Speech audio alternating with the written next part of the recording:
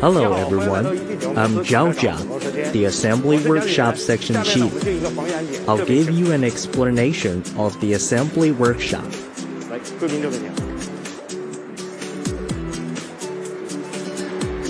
When we visit the production line, we can take the tour bus. Come here, please. On July 15, 2003, the construction of the assembly workshop of the new base began. On April 30th, 2005, the workshop was completed and the production began in October.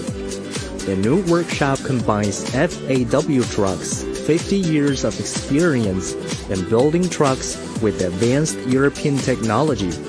It has reached the world-class level and is also the most advanced truck production line in China.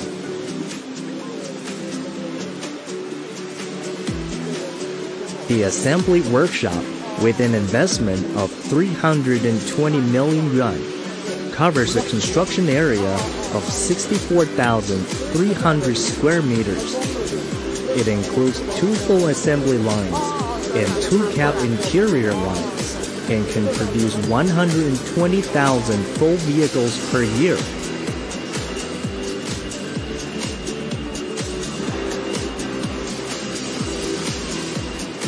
The final assembly line is 307 meters long, with 26 stations in total.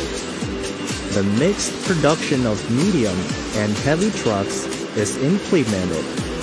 The production cycle is 5 minutes, and its mobility rate reaches more than 95%.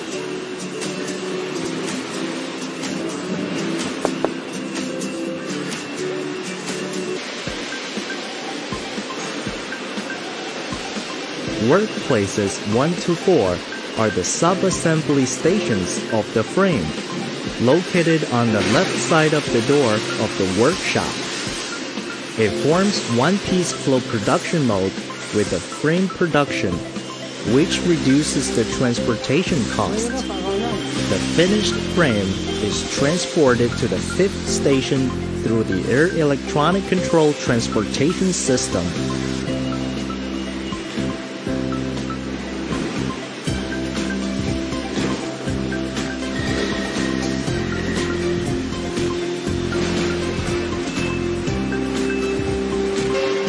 The 5th station is to put the frame assembly, piping bundle, silencer hanger, and bracket, air cylinder of rear axle, and differential lock solenoid valve together. The assembly bridge reaches its corresponding installation station through the air electronic control conveying system. The transmission shaft, rear axle, middle and front axle are respectively installed on the frame at the stations 6 to 9. The axle used is independently developed by the company. Our products cover a whole series of models from 2 tons to 30 tons and 10 series of best-selling hot reduction such as 457mm axle, 485mm axle, and 300mm axle. Now, our J6 series models all use 485mm axle and 300mm axle. Here, we can see the 10th station, the frame flip. The process is featured by the combination of open track and chain, adapted to avoid the distortion of the frame, and the wear of the paint layer on the surface of the frame, and it can further improve the overall quality of the track.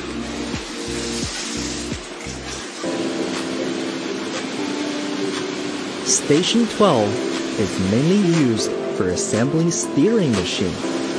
We use the steering machine with the trip unloading to ensure the driver's safety. The intelligent tightening machine is adopted in the assembly of steering machine to ensure the assembly torque effectively.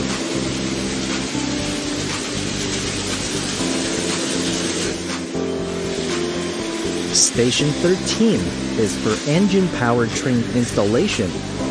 On the right is the 112-meter long annular engine assembly line.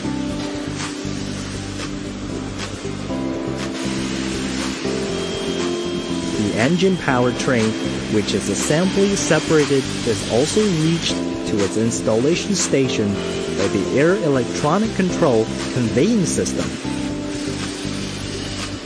The engine adopts electronic control injection system, which has reached Euro 3 emission standard in 2007, and some products have reached Euro 4 emission standard successively at present. The characteristic of our engine is low fuel consumption, but high power performance. The cab is equipped with an electronically controlled rear view mirror, a glass elevator, and a central door lock. This makes operation more humanized. The large space and aviation seats inside the cab provide users with a more comfortable driving environment.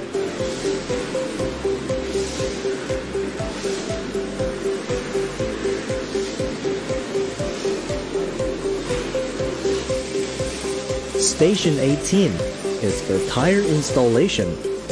We use automatic tire conveying system and electric knot tightening machine to control wheel knot torque.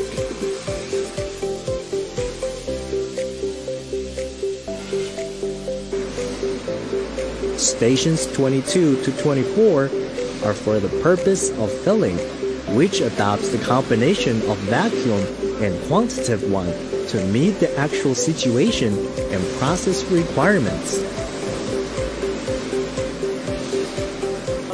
Stations 24 to 26 are the debugging and smoke exhaust. The test line is the automatic totally produced by Qingong company in Germany.